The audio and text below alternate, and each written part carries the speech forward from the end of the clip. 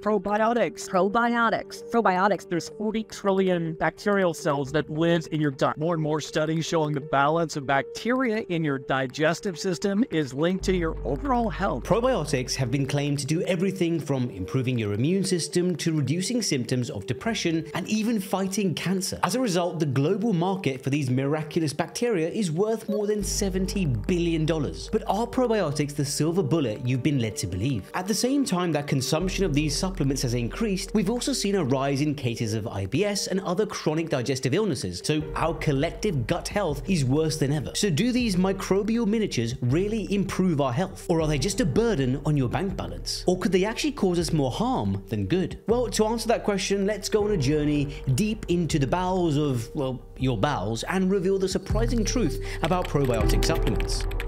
At this very moment, your body is colonized inside and out by millions upon millions of microorganisms, bacteria, viruses, yeast, and more. We used to think that these microbes were harmful, but we now know that these microbial colonies inside us, aka the microbiome, help us survive and thrive. Some of them do make us ill, some of them keep us healthy, and others don't really do anything. Taken all together, they're known as the gut microbiome. You can think of all of this as a garden. There are some flowers and there are some weeds, some patches of soil where plants thrive and others where nothing grows. You plant some seeds, water them, maybe give them some fertilizer, and with some sunshine and a bit of luck, they'll take root and grow. Well, you can think of your healthful bacteria as those flowers and the ones that cause you to get ill as the weeds. Both types of bacteria live, evolve, and die in your gut all the time. You can aim to plant new flowers in your gut garden, that is to say, add new essential live bacteria by ingesting them in foods like yogurt or supplements which claim to have bacteria in the form of drinks, powders, or gummies. These healthful bacteria are called probiotics. And just like a gardener feeds his prize rose bush with fertilizer, we can help our good bacteria to thrive by eating the kinds of food they like. These foods are known as prebiotics. And just like some gardens harbor skeletons 6 feet under, well, we'll leave that analogy there. So if it's just a case of adding probiotics and feeding them with prebiotics, surely it makes sense to take all the supplements and cute little drinks that you can see in the supermarket. The more the merrier, right? Well, it's not that crazy of an idea, but the catch is that we don't really know what a good or bad microbiome looks like. Not to mention the fact that everyone's microbiome is different and constantly changing due to dietary, environmental, and social factors. This means we don't really know how probiotics work, which ones to take, and what dosage, and as we're about to see, even whether they actually do us more harm than good. We said earlier that eating prebiotics is like adding fertilizer to your garden. Of course, you can also add weed killer to get rid of the plants you don't want, and if you're not careful, that herbicide can kill the plants you do want to keep. Antibiotics have a similar effect on the gut microbiome. As wonderful as they are at killing the bacteria that make us ill, they can't actually tell the good guys from the bad guys in many cases, and end up killing a lot of the healthful microbes in the gut as well. When that happens, who gets to colonize the prime real estate in your intestines, the healthful bacteria, or the harmful stuff, is simply a matter of who moves the quickest. A group of researchers decided to take advantage of this fact. After giving their healthy participants a week-long course of antibiotics, they divided them into 3 groups. One group took a commercially available probiotic containing 10 different strains of bacteria. Remember, the more diverse your bugs, the better. A second group received a fecal microbiota transplant from their own poo. Yep, poo collector's a real job, and that brings a whole new meaning to the phrase shoveling shit. The third group didn't receive anything, just to see what would happen naturally. Whose guts would you guess recovered the quickest? Well, the group that received the samples of their own bacteria in the form of a poo transplant recovered their gut microbes in a matter of days. In contrast, the group that didn't receive anything needed 3 weeks for their gut microbes to return to normal. And the ones who took the probiotics? By the time the study finished, 5 months after they'd been given the antibiotics, they still hadn't returned to their baseline level of gut health and had lower levels of gut diversity compared to the other 2 groups. This finding challenges the current dogma that probiotics are harmless even if they don't work. Admittedly, a belief that I once subscribed to. So what is going on here? Why did the probiotics seem to make things worse? Well, in the same way that 2 animal species will compete with each other in an ecosystem, the different bacteria living in your intestines are in constant state of turf war. Normally, the right mix of healthful, harmful, and harmless bacteria keep us healthy, but it is possible to have too much of a good thing. For one thing, probiotic supplements are designed to colonize the large intestine, but to get there, they have to pass through the stomach and small intestine. However, However, for some individuals who have problems with moving food through their digestive system, the probiotics they consume could remain in the small intestine, where they create metabolic byproducts which could lead to bloating and discomfort. Even if they do make it to the large intestine, by flooding your microbe with large concentrations, even of healthful bacteria, you take away space for anything else. And that includes different strains of healthful bacteria. In contrast, commercial probiotics usually only contain a limited range of bacterial strains. For example, Lactobacillus rhamnosus, which helps to reduce the risk of antibiotic-related diarrhea, promote dental health, and relieve symptoms of IBS. Or Bifidobacterium animalis subspecies lactis, which has been associated with immune health and healthy levels of cholesterol. But these health benefits are not the only reason these bacteria tend to be the most commonly used in probiotic supplements. They also happen to be among the most studied strains of bacteria and therefore the easiest and cheapest to produce. Now, that doesn't mean they won't be effective for certain people with certain conditions, but it does mean the average commercial probiotic is a generic preparation that may not be what you need, and if you already have a healthy amount of that bacteria in your gut, it may actually cause you more harm than good. Of course, that assumes that any probiotics you consume in a supplement actually remains in your body. A group of researchers at the Weizmann Institute of Science gave their participants a specially prepared probiotic cocktail of 11 strains of bacteria for a month. They then collected samples from those individuals, stomach, small intestine, and large intestine, to see whether the microbes they'd consumed had successfully colonized. For half of these 25 people, it seemed that the healthful microbes had simply gone in one end and straight out the other, while the other half, the bacteria, had briefly held on before being evicted by the existing tenants of the gut microbiome. I told you, it was a turf war. Again, this study suggests that a generic preparation cannot be assumed to work the same in all individuals. And remember, in all these studies, the researchers used precise doses of pure strains of probiotics. Unfortunately, as we're going to see later on, there is absolutely no guarantee that the probiotic supplements available in the shops contain anything like that. But that study was done with healthy people. What about when you're not so well? Well, when a group of metabolically unhealthy individuals, meaning they could have had high blood pressure, high fasting blood sugar levels, or other markers, were randomly given either a probiotic or nothing, half the participants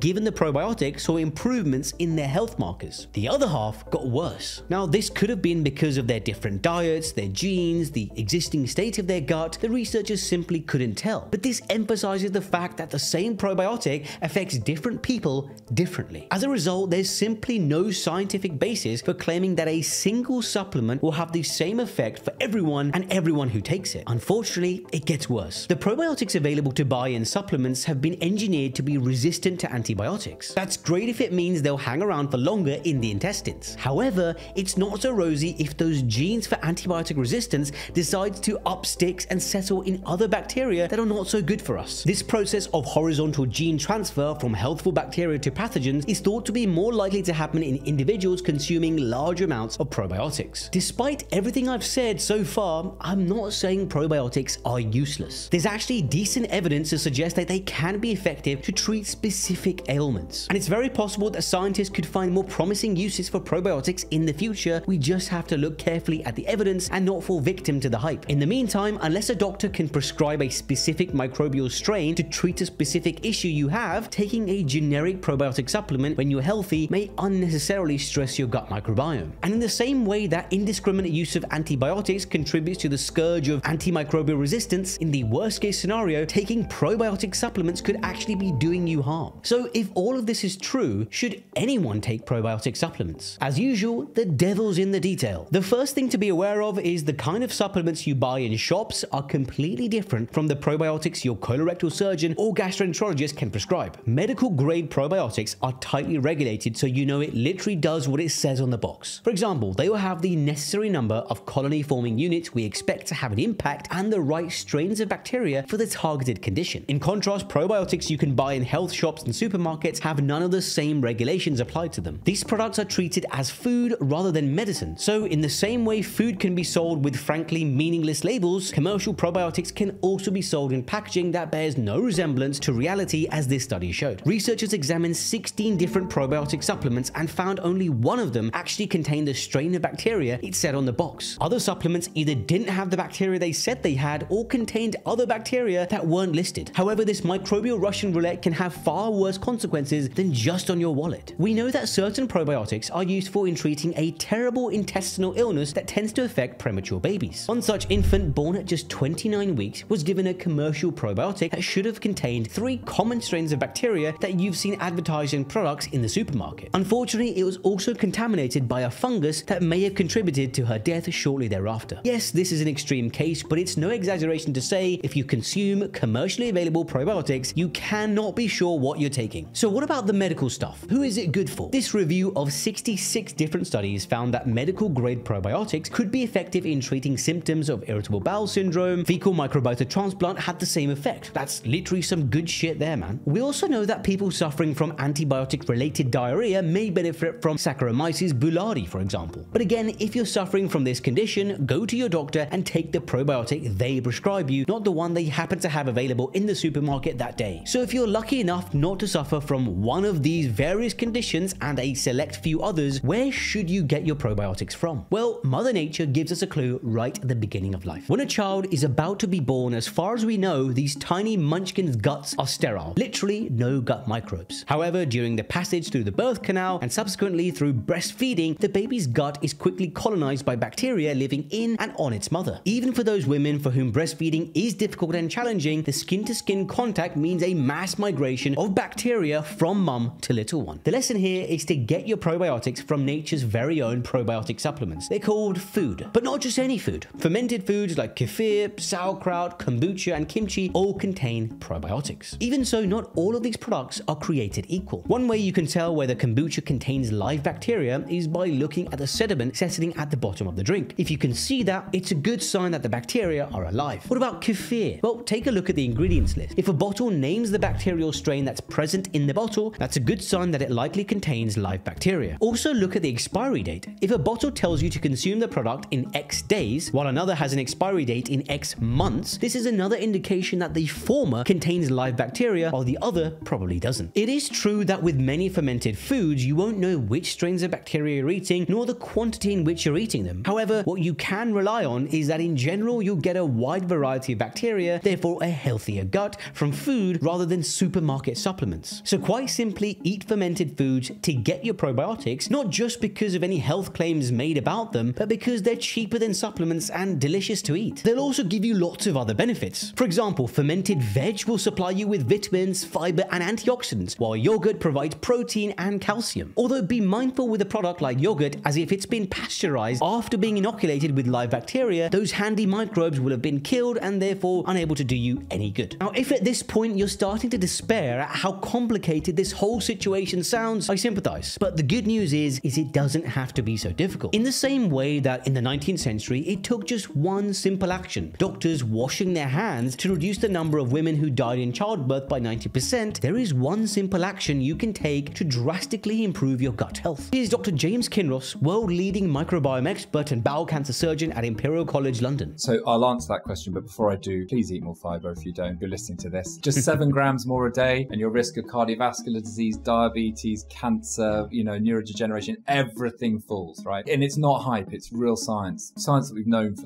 50 years. In fact, research has shown just how dramatic an effect eating fiber can have on gut health. African American men have the highest rates of bowel cancer in the world and eat on average 18 grams of fiber per day, just over half the recommended amount of 30 grams. On the other hand, rural South Africans eat almost 3 times that amount of fiber and, unsurprisingly, 0 ultra-processed foods and very little animal products. When these two groups of individuals swap diets, how long do you think it took for their gut health to reverse? 2 weeks. Yes, you can make rapid positive change to your gut health just by increasing your fiber intake. So the next time you go shopping, consider swapping your refined grain products and your bread and your rice and your pasta for their whole grain alternatives. Maybe add some raspberries to your cereal in the morning, or top your favorite sandwich filling with grated carrot to boost your fiber intake. And if you add in those fermented foods to increase fiber, that's going to be absolute rocket fuel for your gut microbiome. Just remember one thing: get used to reading the label. Look for the amount of fiber included and aim for that 30 grams per day target. Does it contain named probiotics? If so, it's probably worth eating. You'll need to consume these foods regularly for several weeks before they can have a real effect. Make eating them a habit and don't expect overnight results. But it's not all doom and gloom. As we've mentioned already, there are some proven benefits of probiotics for various conditions, and undoubtedly, the more we understand about the complex relationship between the microbial and human parts of our body, the more likely it will be that we can create novel treatments. I am cautiously optimistic we will have some high-quality consumer consumer-grade probiotics in the not-too-distant future, but it needs more rigorous science and research, and bloody hell, I might even get stuck into that research myself to help the cause. So now you know to be wary of unscrupulous influencers touting the benefits of generic probiotic supplements. You've probably also heard them doing the same for continuous glucose monitors. To find out the truth about these digital gizmos, click here to watch the video now.